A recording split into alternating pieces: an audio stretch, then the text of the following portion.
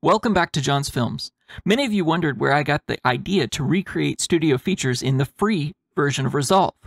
Well, I was over here at the CB Super Tutorials and Stuff YouTube channel, and CB Super, you'll notice, he's started to grab up a pretty good ramp here, and it's because he has a ton of really helpful, short, and informative Fusion tutorials.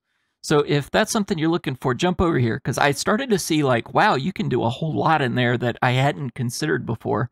I wonder if I could recreate some of these studio features. And sure enough, today's feature is the optical flow that we use to slow down and get smooth footage out of Resolve.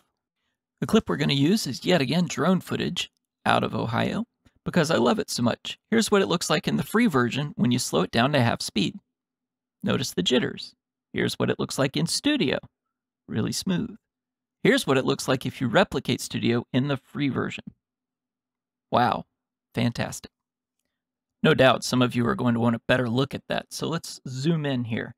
You can see the three of them compared to each other with the jitters on the left and the two optical flow options on the right. Notice the smoothness.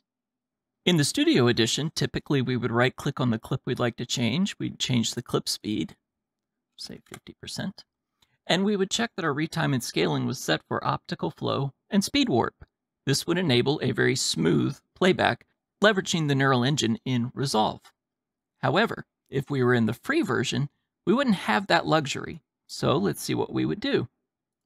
So I will reset that clip back to 100%, because we're going to have to deal with this somewhere else. Copy and paste. And now I'm going to take this clip into Fusion right off the bat.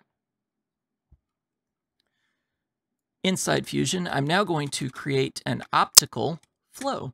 What this node does is establish the vectors that need to be in the background for time mapping. Then we're going to shift space again and choose a time speed node.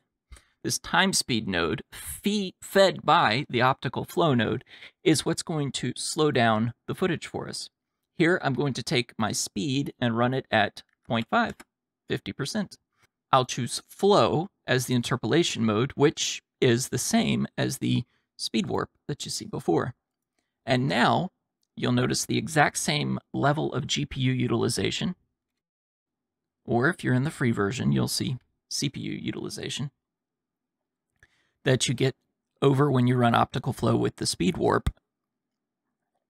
And when it's done, you get a very clear and clean playback, much like you get in your studio version. Here is the final result for the second in this series. We'll have more of them coming, so be sure to like and subscribe, as I enjoy making them and I hope you enjoy seeing them. Thanks a lot for watching. Have a great day.